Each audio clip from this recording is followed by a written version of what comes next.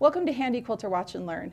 Today we're going to look at some custom quilting that Kristina did.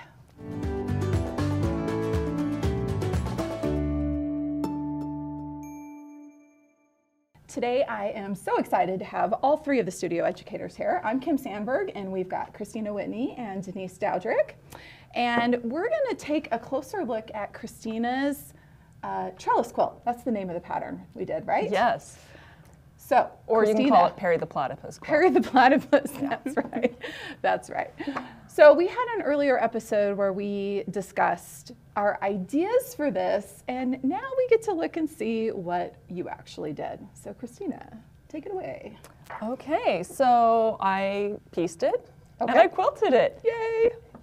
But before I did any of that, in our previous episode, we talked about some different questions that we ask ourselves. Right. So I went through all of these questions and kind of decided what the purpose of the quilt was and what threads I wanted to use and all of that stuff. So we'll go through all of that and then we'll get into some of the quilting. Okay. Okay. So the quilting, what is it going to be used for? Well, you have the answer to that one. So Kristina, what are you going to be using this quilt for? It's going to be a wall hanging. Okay. Because this pattern was so small. So it's not really going to be used to cuddle with. So it's going to be more for display. Where it's going to be displayed, probably here at Handi Quilter for a while, and then we'll see where it goes from there. Okay. Okay. What do I want the focus to be or not be? So Kristina, what would you like the focus to be or not be? Thank you, Denise. I'm like, just point to the question you want us to ask. Okay. I did not want to really focus too much on the piecing. Because why? I'll be honest, the piecing was not my best. Okay. We'll just leave it at that. That's fair. So it was challenging. There were a lot of tiny pieces in this pattern. I agree. Who chose this pattern? I don't know. When I chose it, I thought it was much bigger. I did too. You know I don't do little quilts. Okay, so another question is, so how did you decide to quilt this? And I think I already kind of spilled the beans on this one. You decided to do? I did custom quilting. Okay. Because it is going to be a wall hanging, and because I like to do custom, and probably the biggest thing is I spent so much time on this piecing that even if it wasn't the best piecing, but I wanted to make sure that I kind of showed it off a little bit. As a wall hanging, I like the custom, and also the amount of time that I put into it. That makes sense. That totally makes sense. So let's see, what style of quilting did you decide to go with for this quilt? I know that you were kind of trying to decide, especially with the, and maybe we just want to retell the Perry the Platypus, why we keep referring to that. Okay, so Perry the Platypus, it all came up because of my daughter. I asked her what colors to do, and so she sent me the picture of Perry the Platypus. It's a cartoon character, and said she wants these colors. But I later found out after I pieced the quilt that she thought I was actually going to like applique this giant Perry the Platypus. And so she was a little bit disappointed, but she'll get over it. Right, Lena? Should we see if Lena can give us a nice big smile? She actually happens to be here in the studio with us today. There's Lena. She's helping us out with sound today. Yep, so it is still called Perry the Platypus, and there are a couple little things that I added into the quilt that we'll get to later on that kind of drew in. But as far as the style, the fabrics I think are more modern because they're solids, and the piecing's a little bit more traditional with the stars. So I just kind of mix and match things. Okay. So I've got some feathers in there, I've got some geometric shapes, and it's just a mishmash. Cool. So I'm excited to see what you did. Yeah. So next question. Yes. Batting. What batting did you decide to roll with? I got that one, a roll of batting. I use 2 layers of batting. So usually when I do wall hangings or show quilting, I generally do the 2 layers, so it really shows the quilting. So I did a layer of 80-20, and then a layer of wool on top. Cool. So, and then since we're talking about that, I'll just jump into the threads. Yes. Yeah. If you guys are okay with that. Absolutely. Okay, so the thread that I chose, big surprise here, I did monopoly on top. Wait. I stole it. No. Yeah. I love using monopoly, especially with this quilt, with it being two very distinct colors. I didn't want to try to find a thread that would blend with both of them. So I just did the monopoly on the top. But I did have a lot of fun on the back because I didn't have a thread that matched my backing. Oh. So I went with what I had that was closest, and here's a picture of the thread I ended up choosing.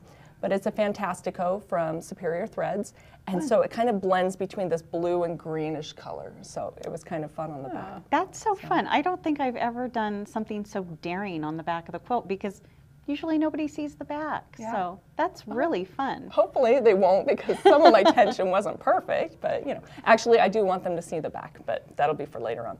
Okay, so that's the thread that I chose. So the Fantastico and the bobbin, and then monopoly on the top. Okay. Okay. I also had to take into consideration how much time I had with this one. Yeah. So I was very limited. I actually pulled it off my frame about 8 o'clock last night. Oh, wow. Okay. So it's still attached to the leaders. You'll see that here in a minute. So literally, like, I was crunch time to get this one done. Okay. So I do still have it on the leader. So if I decide I want to go back and add some more, I can. But Nice. I think I'm good with it. You guys will be the judge after you see the quilting. Oh, did you hear that? We get to be I the know. quilt, quilt And judges. we're going to be the quilt police. Quilt police. Ooh, maybe I should take that back. There's no quilt police. There's it's all no- good. yeah. It's all good. We'll love it. We'll love it. Okay. So, Auditioning quilt auditioning designs. it. Okay, so how did you go about figuring out which designs you wanted to quilt on this custom quilt? Lots of trial and error. Okay. So the quilt behind us, we talked about this before. I did a design and thought it was so wonderful, and then I started stitching it out and it was a mess. So I had to unpick the whole thing. Right. So this one, I was a little bit more careful. Okay. And originally I wanted to create these great secondary designs and make it more the quilting than the piecing. But I changed things up a little bit. So I used a bunch of different tools to audition. The first thing I did was a drawing app. It's called Draw Free. On your phone? That one I did on my computer. Okay. Yeah, so there's some pictures of that. I also did, what's it called?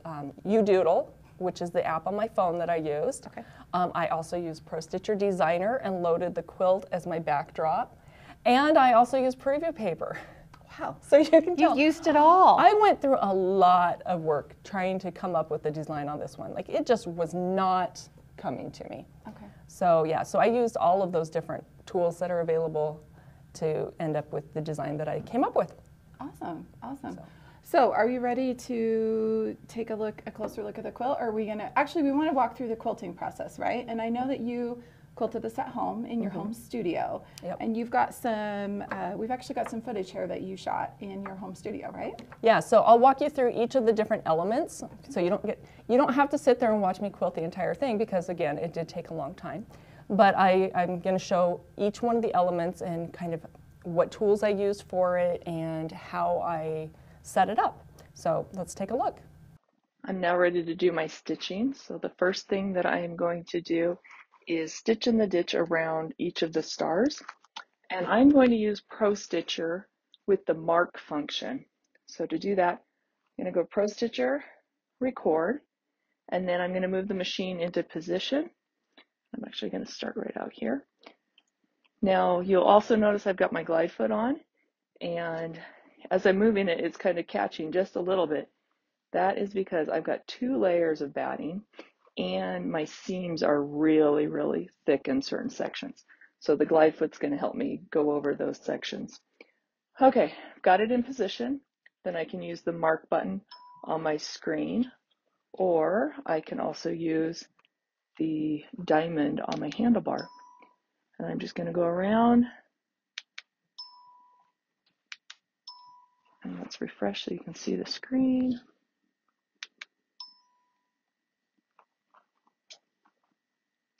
A little tight right there.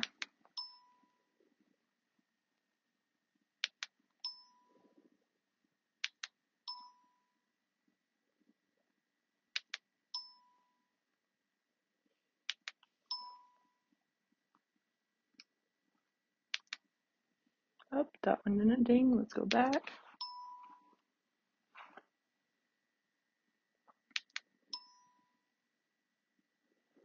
So after I get done going around the star, I'm also going to do the square in the center of the star.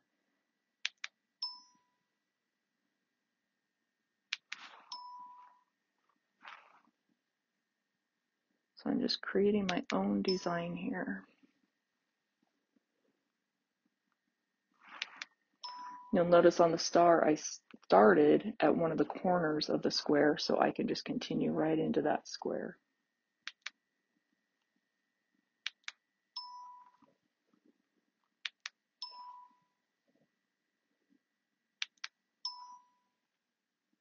And back to my start point.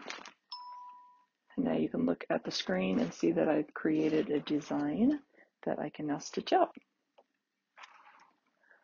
So I'm going to baseline it, Pro Stitcher, quilt, run, proceed.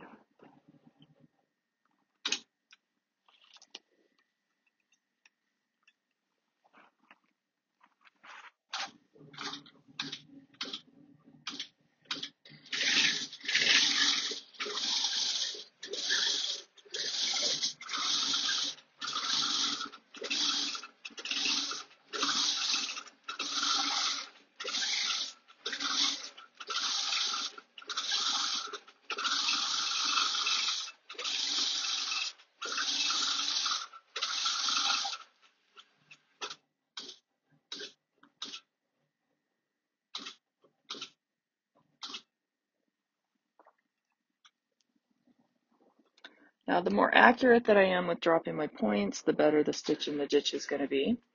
And also, I'm using this monopoly thread, so it blends pretty well. So even when I'm not on perfectly, it's not going to make that big of a difference.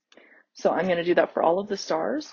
And I'm also going to save this design that I created, take it into a Pro Stitcher Designer and kind of pretty it up a little bit.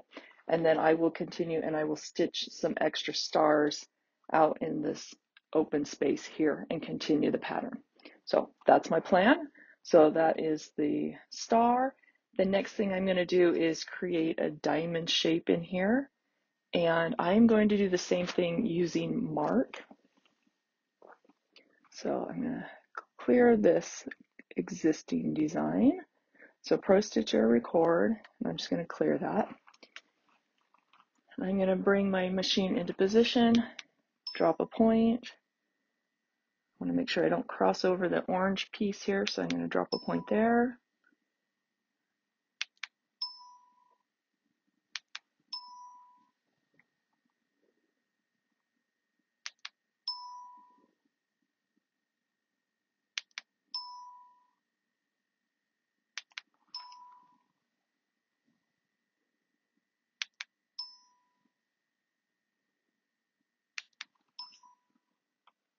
Okay, so there's my first diamond.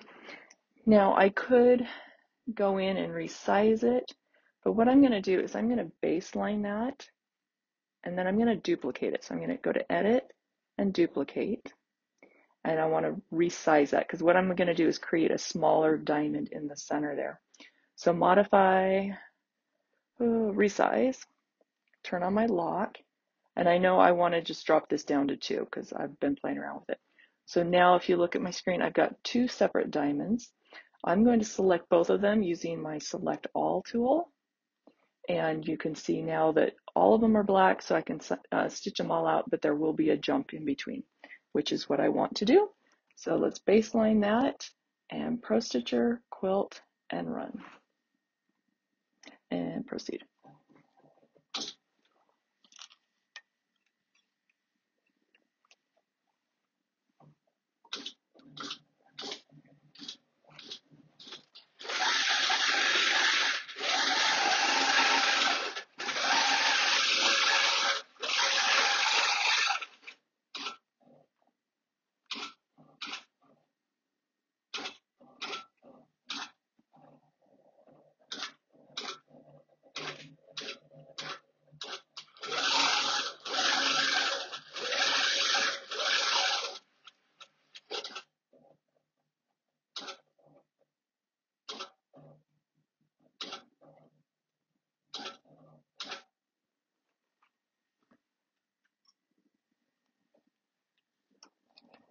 And you might have noticed that it did that auto jump where it just moved the machine over by itself to do the second diamond. So I will need to go back afterwards and cut that bobbin thread that's going from here to here. So that's a diamond. I will continue creating those diamonds in all of the sections around the stars, and then also coming out into the border. The next element I want to work on is this little section right here. So I wanted to put some circles in, and you can kind of see I did some up here. So what I did was I created an area inside the orange sections so that it didn't cross over the orange. So I'm just going to go in and do an area, and I'm going to do a multi-point, and my area is going to be a square, but that is okay.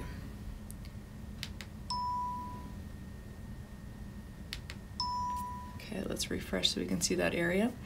Then what I did was I brought in a circles from the design folder, so File, Design, Open, and it's in the blocks, and it is called Circles. So there it is, Circle, Open, and I aligned it to the center, so Modify, Align, Center.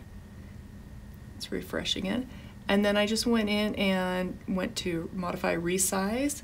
With the lock turned on, I'm just going to make it smaller, maybe a little bit bigger, and then reposition because I can see it's kind of in a little bit there. I'd rather have it too far into the area than out, so I'm thinking that that looks pretty good there. Okay, so I'm going to baseline that, and then I wanted to create another circle, so we're going to Edit and Duplicate. But I want that circle smaller, so let's modify it by resizing it. Again, the lock is turned on, and I'm just going to pick the number 2 because that's what I've been using throughout. And now you can see I've got 2 circles. Now I want to put a crosshatch in there. So I'm going to go ahead and pull in a crosshatch. So it's File, Design, Open. And I'm trying to remember which folder this one was in. Oh, it's right there. Crosshatch Square. It's in the Pro Stitcher library, and Open. I'm just going to drag that over. And at this point I did some playing around, manipulating, so I could resize that down if I want.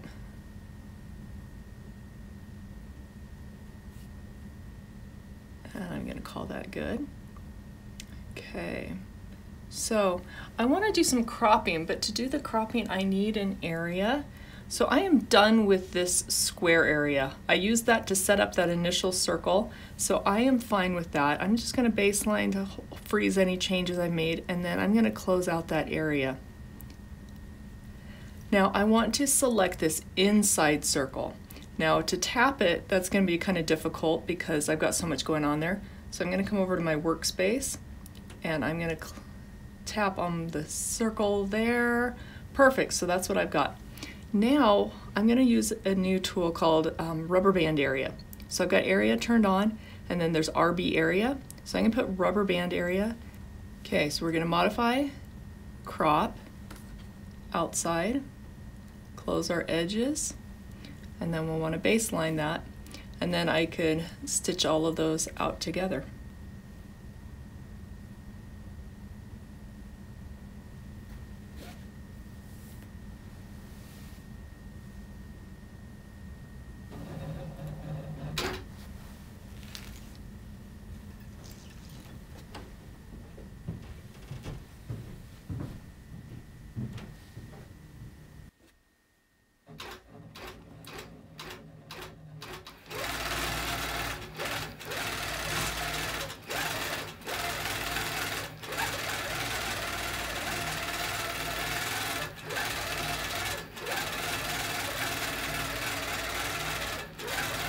You'll notice I'm getting a lot of overstitching on this.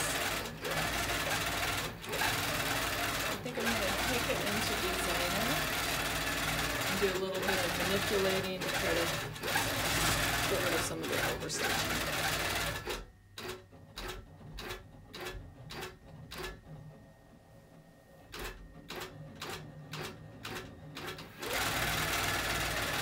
Just tracing that second circle.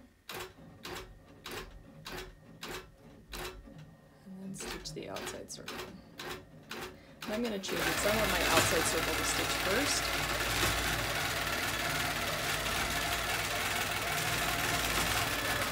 So that when it draws in, it doesn't go outside of where I want it to stitch.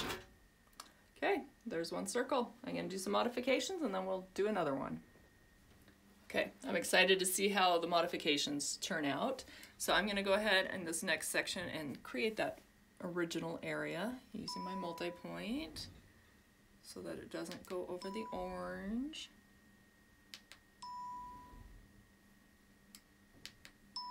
Okay, let's refresh. Ooh, so nice and straight. Okay, let's bring in the save design that I created. File design, open. It's on my USB. It's this one here. Okay, let's align it just to get it in the ballpark. Ooh, that actually looks pretty good. It is going, let's refresh. It is going outside of my area, so what I'm going to do is just resize it a little bit. So we're going to resize. My lock is on.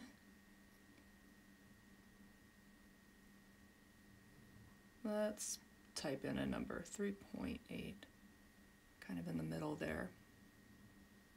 Okay, it's a little bit inside there, which is good. I'd rather have it inside than outside again.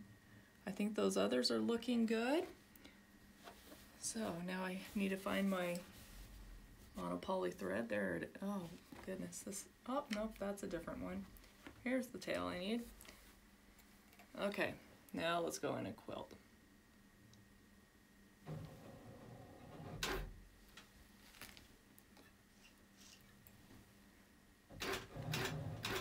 I like this one because I've got that outside circle stitching first.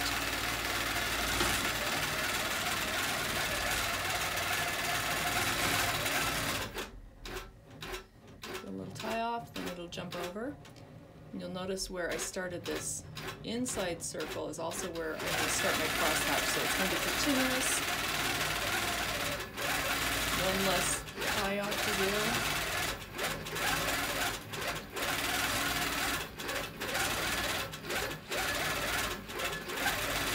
A little bit of overstitching, a lot less than what I was doing before.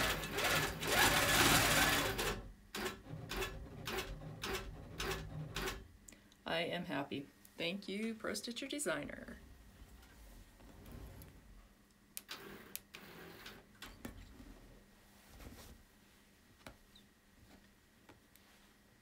Okay, I'm going to put a little ghost one in here, ghost one over there, and then just start filling in. So next thing you'll see will be hopefully an almost finished quilt, and then we'll add some fills and stuff.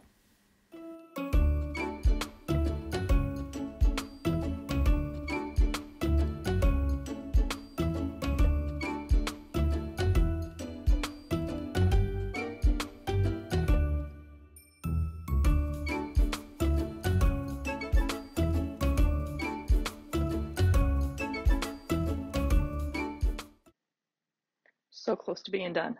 Last section, I am going to now do this border. So I'm going to find my middle section, and I'm using a chalk pencil here. I'm just going to chalk there, and then my mitered corner. So I'm going to essentially divide the quilt into, or the border into 8 sections, so 2 on the top, 2 on each side, and 2 on the bottom. And then I'm going to fill that in with these Muller-shaped feathers.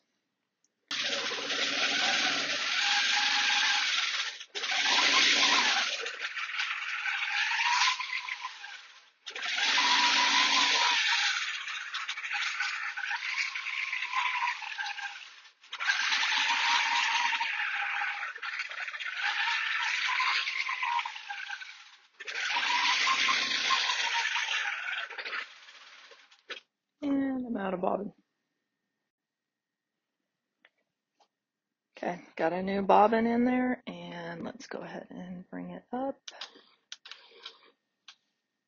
Okay,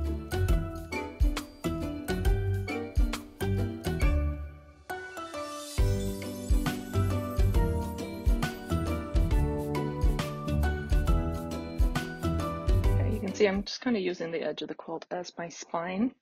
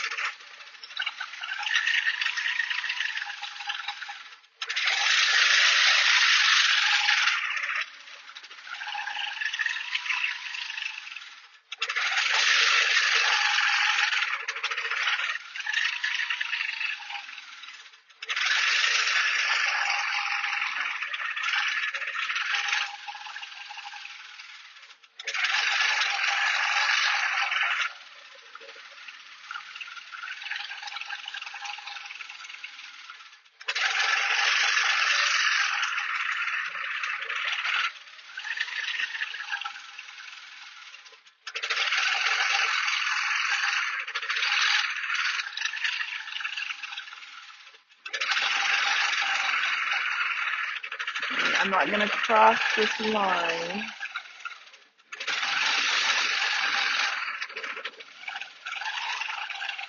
Put one more little one in there.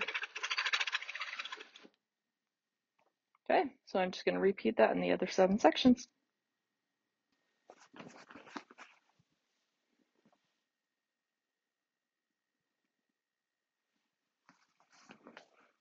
Oh, wow, Kristina, holy cow. Okay, This is amazing. this is it. This Wow. is so fun. Okay, I'm feeling like mine is like chopped liver now. This looks amazing. I love what you ended up Chopped liver. doing. Yeah, because originally I wanted to do like this giant circle and it just wasn't working for me. So then I thought, oh, well, I want like these circles to kind of pop. Everything's so linear in the quilting, so I wanted something circular. So I put those circles in, and then I was like, oh, I want to put something in the center of the circle to really emphasize this part.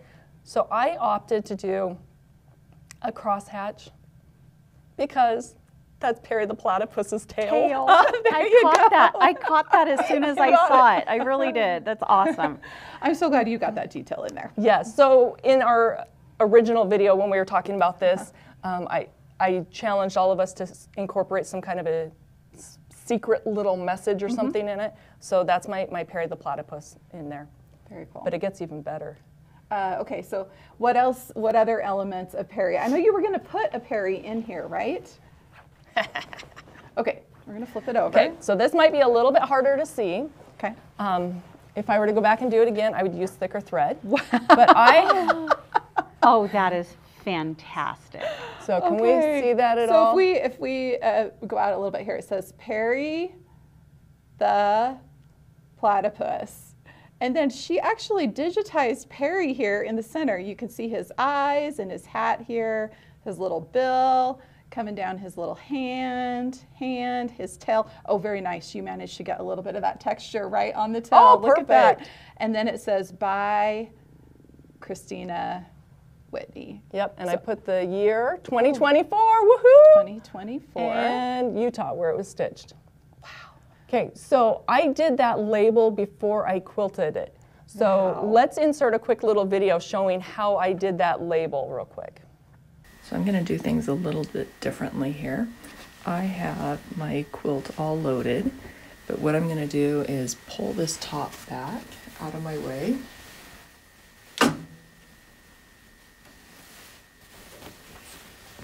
And you will see now that I've got my backing with lots of threads, my 80-20 batting, and a wool batting. And what I'm going to do now is I'm going to stitch out my label upside down. So I'm going to pretend like this is the bottom side of my quilt and the top will be down here. So I'm going to go ahead and pull in my design that I created using Pro Stitcher Designer. And let's look at our screen up here.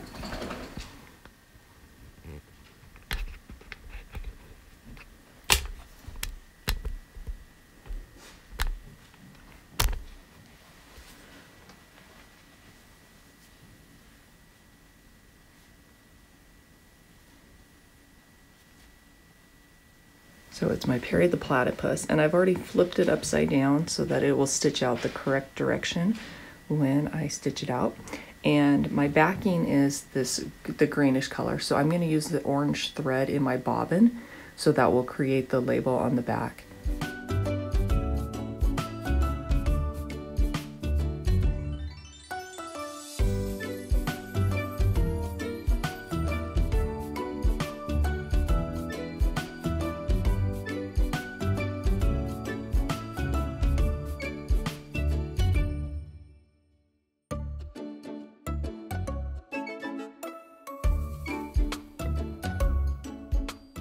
My label is now stitched, so the next thing I'm going to do is take my quilt top, lay it right over top of that, and then I'm going to baste the top and sides and start stitching.